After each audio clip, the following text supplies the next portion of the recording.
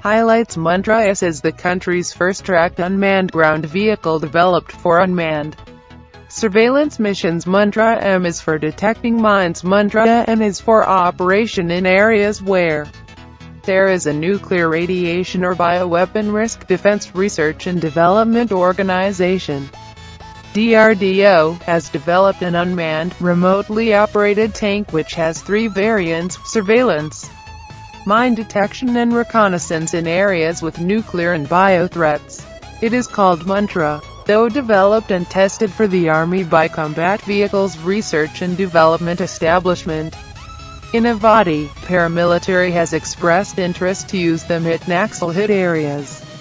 That will require a few modifications. The two remotely operated vehicles, designed like an armored tank, were on display at an exhibition, Science for Soldiers, organized by DRDO as a tribute to former President APJ Abdul Kalam at CVRDE Innovati. Muntra S is the country's first tracked unmanned ground vehicle developed for unmanned surveillance missions, while Muntra M is for detecting mines and Muntra N is for operation in areas where there is a nuclear, radiation or bioweapon risk. The vehicle has been tested and validated at Mahajan Field Firing Range in Rajasthan under dusty desert conditions where temperatures touched 52°C. Army comfortably teleoperated the vehicle.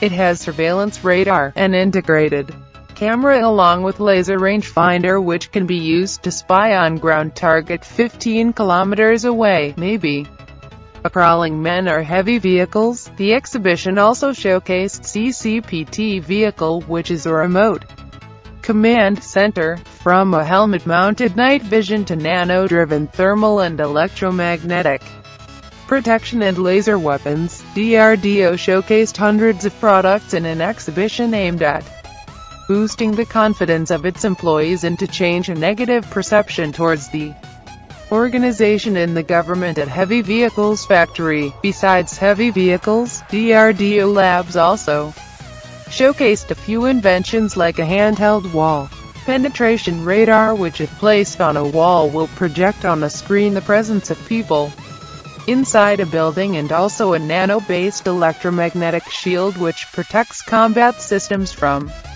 electromagnetic attack, and also a GSM monitoring system which helps to listen in on encrypted calls of mobile phones. DRDO Chairman S. Christopher said the products displayed would convey the technical competence of the organization to the soldiers and the society. He also said DRDO was working on installing a WAC, Airborne Early Warning and Control System, on an A330 aircraft. The system is now perfected for use on a smaller Embraer plane. The exhibition will be open to the public on Sunday. Chennai, DRDO is looking for exporting version 1 or 2 of some weapon systems which become redundant for the Army because they have acquired newer versions, said its Chairman S. Christopher on Friday.